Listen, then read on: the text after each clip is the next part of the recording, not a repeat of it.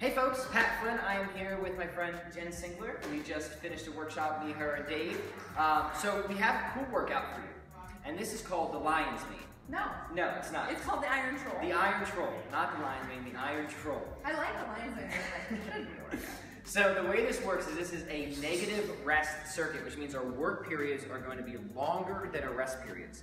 So you're going to work for 40 seconds, rest for 20 seconds. And the movements are, and we'll show you each of these, so don't get too excited.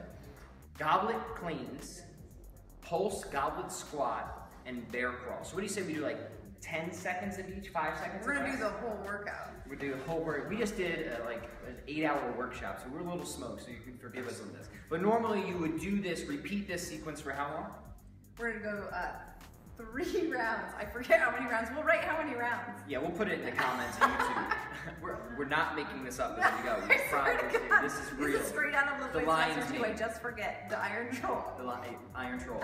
All right, so let's show them. All right, Goblet Clean. Okay. So the way this works is you're going to set this up sort of like you would your normal way you would pick up a kettlebell for a goblet squat. You're just going to repeat that sequence over and over. We'll show a few reps here, shall we? So kettlebell starts between your heels. You're going to pop it up using the power of your hips. Snap your elbows down and around, and repeat. So we're doing 40 seconds of this. And then after this, we would rest for 20 seconds. Then we're going to go into the goblet pulse squat. Yes. So how does this work? All right, so same kind of deal. You're going to goblet clean it up into position. You're going to squat to your depth, come up to parallel, back down, and stand. That's 1 rep. You're going to do that for 40 seconds. For 40 seconds? Yep, 40 long seconds. And then you get to rest 20 short seconds. Oh.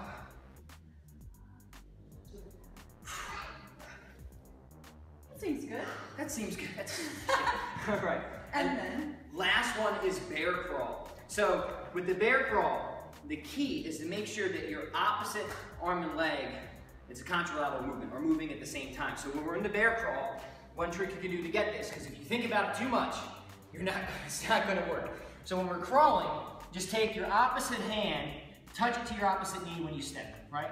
Touch, step, touch, step. Go as slow as you need at first, right? And you want your knees just a little bit off the ground, hands out, feet out, and you can get a little speedier with it as you gain confidence. Crawl forward, crawl backward, side to side, whatever you want.